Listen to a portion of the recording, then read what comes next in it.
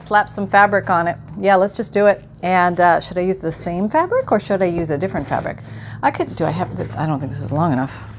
Nope, it's a shorty piece. Let me grab another piece of that fabric. Yeah, okay. And let's just do a little cut here. All right.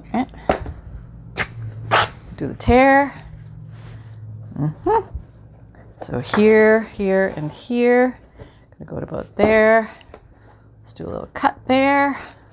See what we got. This should shave it down to about the right size we need. Let me get rid of all that. Okay, so now we have this. Let's get rid of that. I hope this is long enough now. I think it is. Okay. Yeah, see, I wore through my spine, which wasn't the wisest thing. So I think I'm just going to go in and repair that first with some Fabrifix. Bad crafter, bad crafter. But this is just a little project for me, so I'm not too worried about it. And I'm learning as I go. And that's 99% of this stuff is you don't know until you try, or you forgot how you did it, which is probably the case here. And you just carry on. You know, that's what you do. Kind of sort of gluing okay. It's not the greatest because I think the paper is you know, leafy in there and it's just kind of coming apart. So I think we're going to have to do the fabric. The colors are not exactly matching, but we'll just go with it. All right, so I'm going to put a piece there down to there. Cut you up where you need to be. Okay. There. I might have to have a little more come off. All right, Fabrifix, come in and do your thing. Don't fail me now. It's funny, I think people think I'm sponsored by Fabrifix, but no, Fabrifix has never heard of me. Yeah. I mean, technically, if you buy it through my Amazon store, yes, I get paid for that, but it's a commission thingy. But it's not like Fabrifix reached out to me or I reached out to the Fabrifix company and said, hey, I want to promote your glue. No, I like the glue. I like to tell you guys what I use, and you guys ask me a lot what I use, so I figure it just all makes sense, you know. I can, you know, show you what I've learned, and you guys show me what you've learned, and sometimes you let me know of other things that are also good or better and stuff like that, and I learn from you guys, so I'm so appreciative of that because I'm just here playing with the papers like you guys are, you know, and I want to learn new things too and try different things. So we share with each other our ideas, and I think that's a good, healthy thing. Okay, let's see what we got here now. All right. Okay, now let's try to apply this on evenly. Doing some trimming. 46, let's see, 30 times 1. Okay. Lots of hairs here. Oh my goodness, this is a hairy beast. Yes. All right, and we're going on. I'm hoping we're in the middle. Probably want to check this way. See if you're in the middle. I'm not in the middle. I'm never in the middle. My random guess is never, I never guess lucky. You have to go and adjust. Okay, that's okay. You get a few seconds here. Okay, here we go. Bring that down. Okay, now I'm gonna glue that on the front here because I gotta do something with it, right? So I'm going to put some glue in this valley. There's a little valley here where the spine is.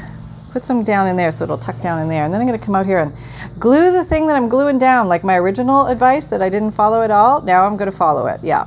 So I'm got a little bit of logic going on here. Not total logic, but a little. Okay, there we go. Yeah. All right, now let's flip this over. And we're going to do the same thing here. All right, and here. And then we're going to glue the thing that's being glued. Gluing the thing that's being glued. Can you see? Oh, so that seems like really far away, isn't it? Okay, we're almost done though. Hang in there. All right, gluing it down, going in the little valley and valleying down. Try not to get glue on your main piece. Yeah, that would be a disaster. Okay, as it is, disaster, just like I thought. Yep, okay. But it's okay because it's a grunge look. Yep, so I tell myself. I'm just going to get rid of it because it's going to be a rough feeling, and I like the whole thing to feel smooth and good in the hand. That's a prerequisite in my department. It's got to feel good in the hand. All right, and if you get fabric tack glue, or yeah, fabric tack or Fabrifix glue early enough in the game, it will roll right off. Yeah, and I'll just come in there and darken that up a little bit again. Yeah, okay. Okay, yeah, all right, there we go. Okay, so now we have the covered spine. Let me do the ridges on this side. Go back and forth until my fingernails in the divot. Oh, you're so far away, can't see anything. Oh, that's really close. Okay, so I'm using my fingernails. You could use a bone folder just to go in the valley there. And back it up so you can see what we're doing. I guess we're going back to where we were. Okay, so inside we have a lined caddy with material on the very bottom. We have fabric edges, and we have a fabric covered spine because we failed spine 101. And now I just have to cover these edges around here so I'm not looking at orangey red. And I think what I'm going to use is some good old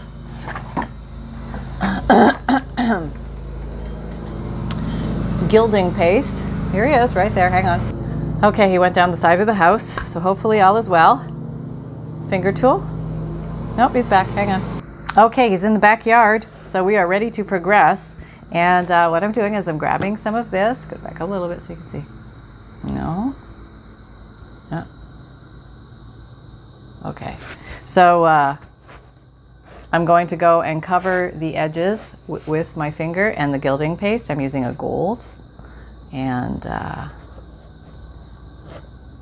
it's just going to knock back all of that reddy orange color. You want to get it on both sides.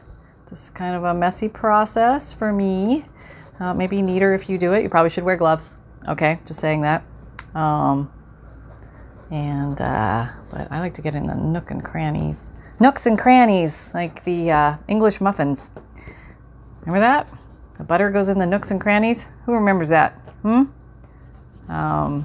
Thomas's. I think it was Thomas's English muffins. Yeah. This is a pretty easy thing to do, this gilding paste thing, and it kind of lends itself to the grungy, messy look, almost like a Baroque brocade sort of overly gilded, golded, but in a reckless sort of way look. Yeah. Yeah, I'm sure that's an art style. Okay, getting in there, getting all that stuff covered. I don't like that pinky or that orange to show because it's contrasting with the little pink in my flowers. I'm taking issue with that. Do not contrast with my flowers. Okay, and as this stuff dries, it adheres more and more, and you can go back and buff it up a little bit, and then you can even apply more if you got a little bald spot or you notice a little area missing. Okay. And I already did, well, most of it I can see. I didn't completely do the other side, but I already did the other side because I wanted to show you what the finished thing looks like after all that's done. So I'm demonstrating one side, and then while he was lawn driving out there, I did the back just to, so I could show you what that looks like when it's done. But it's the same process. Finger tool, yep. And to get in there, okay. So let me see, did I miss some? Yeah. It's always good to pick up your pieces and look at them from all angles. Bottom included, yep. Bottoms up. Oh, we need a little more glue in there. Yeah, definitely need a little more glue in there. See how that, oh, can you see? That's coming apart there a little bit. Okay. And when I'm more gentle on this piece, it will have time to adhere. I might have to go back and do that as well. So now we've got something that looks like this. It's all gilded gold around. And I don't really know why I used this one because it really doesn't go, but maybe I can make it match more by adding the gold to it. Let's just see. We'll make it look like the rest of it. You have to play with the rest of your friends. Yeah. Gonna keep up with the Joneses here. Look like everybody else. There you go. All right, it is knocking it back. I'm liking that better. Okay, coming along here. Just dressing this up a little bit more with the gold.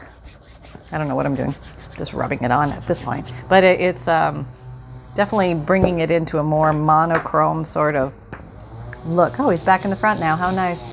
Okay, actually I totally appreciate my lawn guy because that's a hard job in the Florida summer. It's a hard job any time of year, but in Florida summer especially so. So, you know, thank you very much, Mr. Lawn Guy, because it would be me out there doing it otherwise. So I do appreciate that. And I'm just going to go and knock all this down. And you can do this with paints. You can do this. So don't think because your material doesn't go exactly. I mean, you can put distress inks on here. You can put acrylic paint, watercolor paint, anything you want to knock it down and give it more of a distressed look and maybe have it be more cohesive with your final piece. Let's see, where are we? 54. Well, I've just been yapping up a storm here. And maybe I even want to do some in here. Maybe I do, because this really has no rhyme or reason for anything else. So I'm just sticking some in here. Just knocking it back a bit, knocking it back. I'm going through a lot of my soon-to-be ending gold gilding paste. Never to be seen or heard from again, because I think the company stopped making it.